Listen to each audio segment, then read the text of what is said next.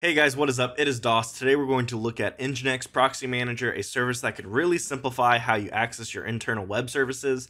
Let me start by explaining what a reverse proxy actually does, since everyone might not be familiar with the concept. Think of it like a traffic director for your web services. When someone tries to access your services, your web app, .yourdomain.com, the reverse proxy receives that request and forwards it to wherever the service is actually running, maybe on port 8080 on some internal server.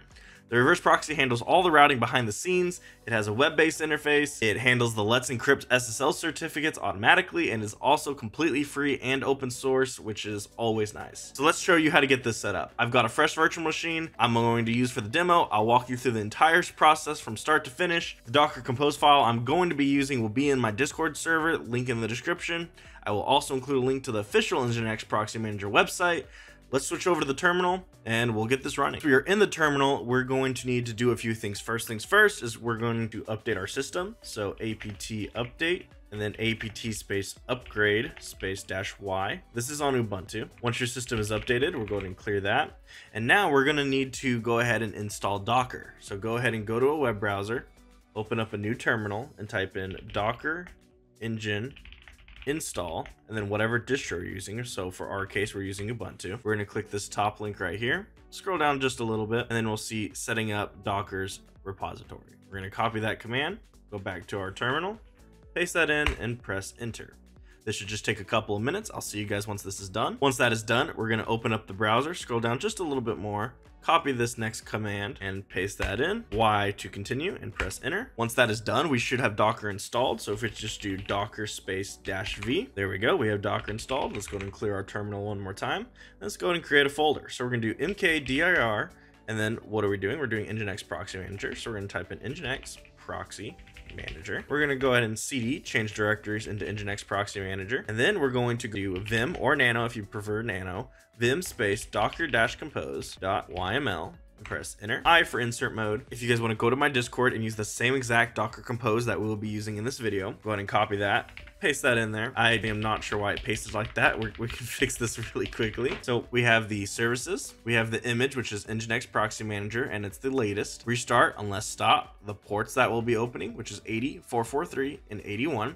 81 is for the management UI. 80 is for it's HTTP, but it helps do the auto SSL. And then 443 is for the SSL HTTPS encryption. And then we're just mapping the volumes from the container here. So we're going to do :WQ for write and quit. And that is pretty much it. All we have to do now is go ahead and do docker space compose space up space -d, D for detach, run in the background, and press enter.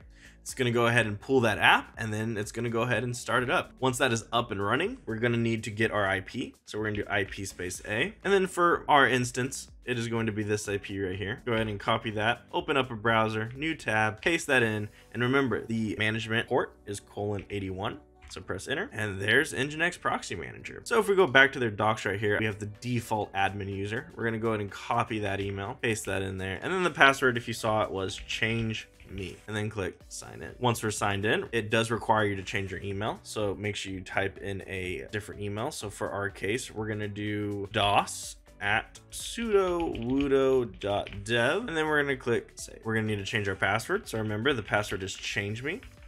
We're just going to type in a random password here and then click save. Once we are in, we're going to go ahead and click dashboard here. And now it does a few more things. It does proxying, it does redirection, streams, and for host. We're specifically going to be focused on proxy host here. So we're going to click proxy host and add a new proxy host. We're actually going to go to our terminal. Let's go to the main directory here. We're going to do app install Nginx. We're going to press Y, enter. Once that is installed, we're going to go to cd etc Nginx sites enabled. We're going to vim into this default file, and then we're going to change these ports to 85 and 85, and then we're going to need to reload. So let's do start Nginx, reload Nginx, and then we should be good there. So now in theory, let's just go ahead and test it. If we do IPA, copy our IP again, go to the web browser, type in that IP and do :85. There we go. So we have a quick little website running.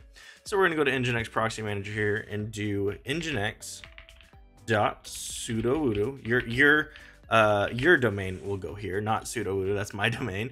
HTTP, the forward host name. I believe we can just, in our case, do localhost. And then we're going to do forward port 85. We're going to enable all this. SSL.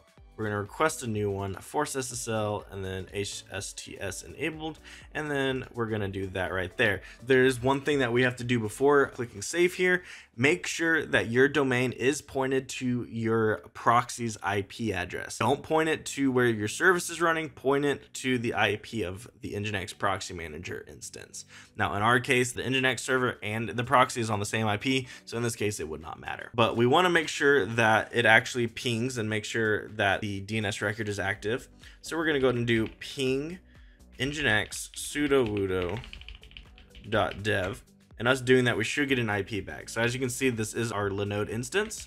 So we should be good to go and click save. This should request a new SSL cert, and it should go ahead and get everything up and running for us. There we go. The SSL cert was renewed. It is in use. Let's encrypt. This is when it expires. Proxy host, and as you can see, nginx.sudo.dev. Okay, we had one issue that I want to point out, but that I needed to fix.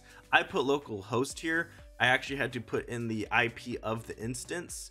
But other than that, that's the only thing I changed. So now if we go to nginx.sudo-wudo.dev, there is our web server. But as you can see, we have a certificate. So that is pretty much it, guys. If you guys enjoyed this video, please let me know in the comments below or in my Discord. Again, the website to Nginx Proxy Manager will be in the description. Make sure you guys go check that out if you have any questions. And I will catch you guys in the next one. Hope you guys enjoyed.